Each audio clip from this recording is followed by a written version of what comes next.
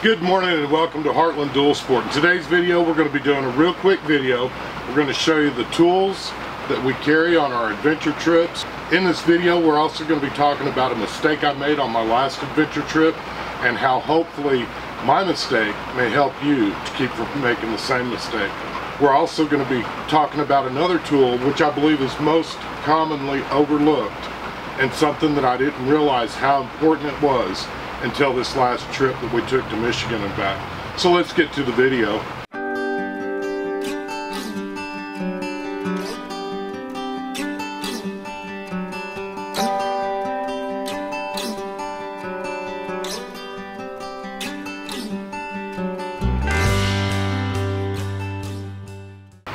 Again guys, thanks for tuning in to Heartland Dual Sport. I'm trying to speak up, it is raining. Sorry about that guys, I've redone this video about 3 times. So what I'm trying to do is narrow it down and just get it a real quick video instead of a longer video like I've historically done. I'm trying to boil it down, get to the nuts and bolts. So in this video we're going to be showing you a video up here. I've panned across all the tools. The only tools that aren't open is this wrapped up deal over here on the side, and what that is it's basically a tire changing mat. It's made out of canvas, and again I've done a video on that in the past. It's made by Best Rest or Best Cycle Parts. I'll put a link down below. But again, these are the basic tools that we use and we take with us on every adventure. We also are going to be answering the question. 2 questions came up recently. One was, what are your basic tools? Pete Lancaster recently commented on one of our recent videos that we posted. I believe it was day 5 of the trip out to the East Coast. But here's his comment. Have you ever considered having a video about the KLR maintenance during these long trips? So we're going to be answering that question as well. Again, real quickly, and we're just going to go over all these together. The basic tools I've got laid out in front of us. We've got everything from a Leatherman to a chain breaker, an air pump. If you guys remember, this is a tool that we made as well. I've since added a piece of leather on it, and it is now a dual purpose. It's also a knife hone on one side, and then you can still use this to lubricate your chain. My biggest deal when we're doing maintenance on the adventures that we're taking, I use the plexus. The plexus is one of the tools that I use every day at the end of the trip. I'll clean off my windscreen on both the helmet and the bike. Next, after we get our camp unpacked, because this goes in the bag with our camping supplies, we can jack the bike up on the rear and we lube the chain. It's really important to lube your chain, especially if you've been riding in the rain. You also want to do it while your chain's warm, so I do that in a relatively quick amount of time from the time I park at my campsite. I'll jack that up. It's real quick. Once I've got my tent out of the way, I can grab a hold of this stick, and then also the bags are lighter by then and I don't have the top bag and all that on. Next up, this is a big can, and if you guys work for SC1 and you're watching this video, I'd appreciate it if you guys could make a smaller travel size in the SC1. The reason that we use the SC1, our bike is known for vibrations. So if you'll take and spray your bike and clean it off really good, it will help you find loose bolts, loose nuts, loose screws, and it's also just a good way to kind of give your bike a once-over. Do that. I do it in the evening, that way in the morning when I'm packed, I'm ready to go. I know that my tires are in good shape and I know that everything's ready to roll. That brings us up to the next point, is going to be, along with the tools that you see laid out, which is basic tools, we have added this tire monitor. And here's what I'm going to tell you about the tire monitor. Number one, thanks for watching the video until this part, because I believe this is a crucial element that is often overlooked. As you guys can see, we've got a tire pressure gauge. When I'm not on an adventure trip, it goes right up here in this top bag. When I am on an adventure trip, it goes in the top of my little tank bag, and I've got one of the old Wolfman tank bags that I used even when I had my DRZ. But checking your tire pressure every day is something that you need to be doing before you ride off, and here's where this tire management deal pays off so much, and I'm going to give you 2 examples and why I believe it can make your ride safer and make your ride better. With this on here and mounted on here, you're constantly getting a tire pressure reading. The one thing that I never really thought about was the difference between your front and rear tire. I've got my front tire aired up to 29 pounds, and that's cold reading. You don't want to take your reading when your tires are hot. You do that in the mornings before you take off.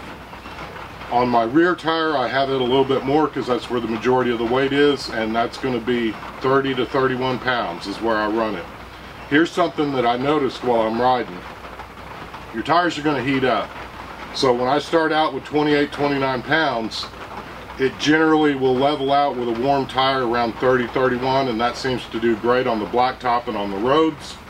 And then when the rear tire heats up, it's typically 10 degrees more. Thinking about it, that's where all the friction's going. All your power out of your engine's going out of that rear tire most of the time, not counting the little bit of time that you would use it for braking and that type of stuff. So here's your two examples. Left Michigan, coming home, it was cool up there, so obviously the tire pressure's low up there. I left my tires at 28 and 30. By the time I got into 300 miles into the trip, which would be basically the next day's camping spot, my tires were already back up to the 29, 30 when they were cooled off. When I was leaving there and making the run home, and I did basically a 750 mile run home on my second day, and the reason I did that was when I got into Arkansas, about the time that I'd normally stop to find a camp spot, it was almost 100 degrees. I had sweat pouring down my face, in my eyes. If you stopped rolling on the bike, you immediately warmed up, especially knowing that I'm wearing this climb gear, which is hot anyways. It does great when you're rolling, but when you stop, you can feel it. But here's how the heat affected the tires. Running at 70, 75 miles an hour, my rear tire got up to 45 pounds and it set off the alarm.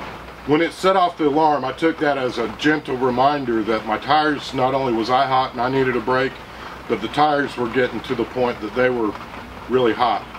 Did it save me a blowout on the road? I don't know. But the one thing I do know is I'd rather have a warning, because I've never thought about it when I'm rolling. I've been riding bikes since I was a young man. Many of you know I started riding when I was 14. I've rode a lot of sport bikes. I've rode Harleys, I've rode cruisers, I've rode a lot of things, and not one time have I ever in the heat of the day in the middle of a ride stopped and checked my tire pressure.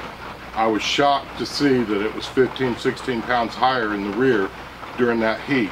Again, I think this is a safety issue, and I think it's something that, after using it for over 6,000 miles now, I believe that this is a tool that could be as important as wearing your helmet, because you've only got two tires, and if you lose one of them, you know there's nothing good going to come out of that, especially if you're doing highway speeds. It would be difficult enough if you lost one rolling at a slow speed. Now, with that said, one thing that I do want to say, most of you guys know that I'm running the Trail Max Mission. It has an extremely hard sidewall.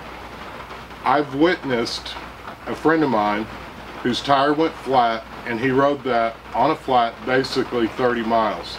So that says a lot about the Trail Max missions and how good they could pay off in an emergency type situation. If you needed to get off the interstate to the next exit, it can be done. This tire pressure monitor gauge will help you not only know if your tires are overinflated, but underinflated. And I think the potential is there. If you had one of these tire pressure gauges on there and you realized your tire was going low way before it was ever flat, you might be able to fix it with Fix-A-Flat. As you guys know, I ride with Ride-On in my tubes, so it's supposed to help not only keep your tires balanced, but it's also supposed to help with the potential leaks similar to slime. So I think it's a great tool. Again, I think it's probably as safe to have on your bike as a helmet. Initially, when I bought this tire pressure monitor, I didn't even think I was going to do a review on it. And the reason being is I just thought it was something that would be kind of convenient for me, so that I don't have to stick my air chuck on it every time that I'm on a road. And you guys know I've been doing a lot of long road trips. After having it on here on my ride home and watching my tires get so hot that they were expanding from the heat, is when I realized what a deal that it could be potentially as far as a safety issue. And again, I'm using this as an example of a blowout on your motorcycle, which would be potentially dangerous, to say the very least, especially at highway speeds. We've only got 2 tires on the ground. This way you can monitor them the entire time that you're rolling, instead of occasionally when you stop or in the morning before you leave. Now then, that brings us up to the next tool that I forgot, which was a grave mistake. In my toolkit, I've got a breakover bar. For the front axle, you have to have a special Allen wrench basically to get your front axle off in case you need to do a tire change. That breakover is a 3/8 inch breakover bar. I've got the axle nut for the rear axle, which I believe is 27 millimeters, and we can look at that later. But it's a 1/2 inch chuck. And the tool that I did not take with me was any kind of breakover with that. Now, with that said, the saving grace, you can see we do have the little wrench that I used to carry with my Honda Africa Twin, and it's the same size nut, so I could have been able to use it. However, it is critical that you check your tools. This was a mistake I made, and had I been out there on the trail myself alone, that could have potentially cost me a lot of times. I'm going to go a step further and say that if you're running these tires that we have, which is the Trail Max, if you have the room, take a rear tube and a front tube. We've historically always been told our whole lives growing up, you could always run a front tube in the rear tire.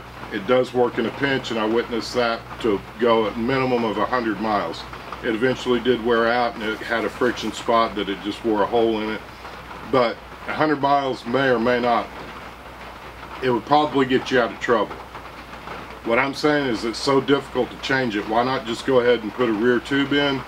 That way maybe you don't have to change it again on your trip, especially if you're going on a trip where you're 1,200–1,500 miles away from home.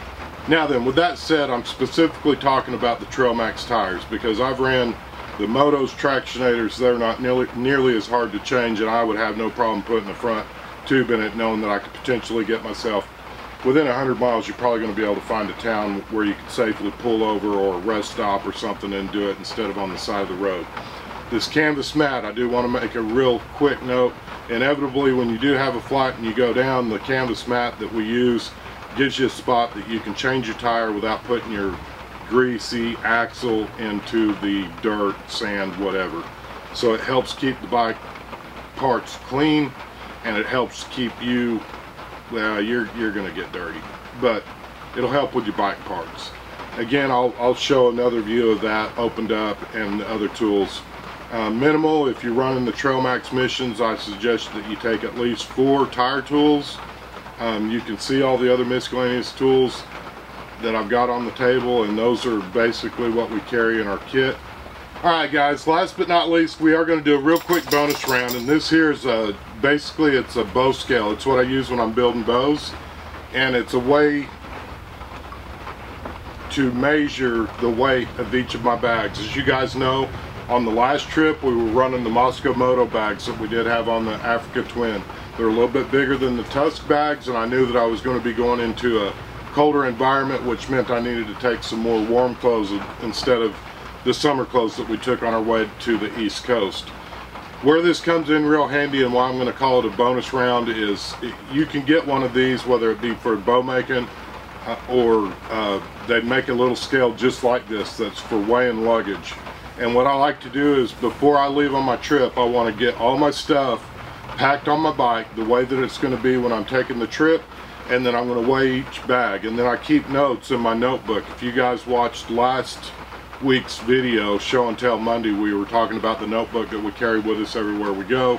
I like to keep notes of exactly how much weight I got in each bag, try to keep it as level as you can weight wise. And then the top bag, it's always around 24 to 25 pounds, and that's just got my tent, the solo stove, that kind of stuff in it. So again guys, this is just a real quick video. The basic maintenance that we do when we're on our adventures is we take care of our tires, we take care of our chain the best we can. We use the SC1 to clean the bike. That's a good way to go over everything on your bike to make sure everything's tight and properly. If something's loose, you're going to hear it rattle when you're wiping it down by hand, especially in a campground where it's nice and quiet and peaceful. You're going to feel those parts. Second to that, keep your tools that you think you're going to be using mostly where they're real easy to get to. As you guys know, if you've seen the other video, I've got the Tusk fender bag mounted to that 3D Cycle Parts plate that we're using to mount our soft cases to. I've got it wrapped on the inside opposite of the muffler, and we keep the zip ties, we keep a couple of tire tools in that, and that's where we keep the front tube as well. Again, just trying to keep your bike leveled out is very important for your general daily maintenance.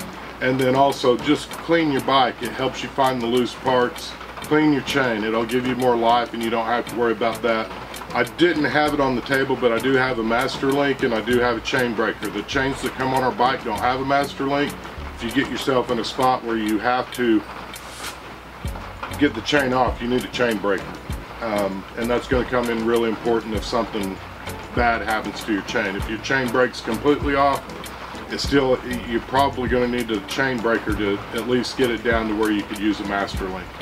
As always, we would love to hear your input. What are some of the tools that you're seeing on the table that we don't have that you carry with you on your adventures? Share with us, share with everybody that's going to be reading these comments. We greatly appreciate it. I'd like to hear your short list. What's your basic maintenance and what do you do on your adventures, even if they're just day rides or solo trips or even an overnight camp trip? What's some things that we don't have on the table that you bring with you?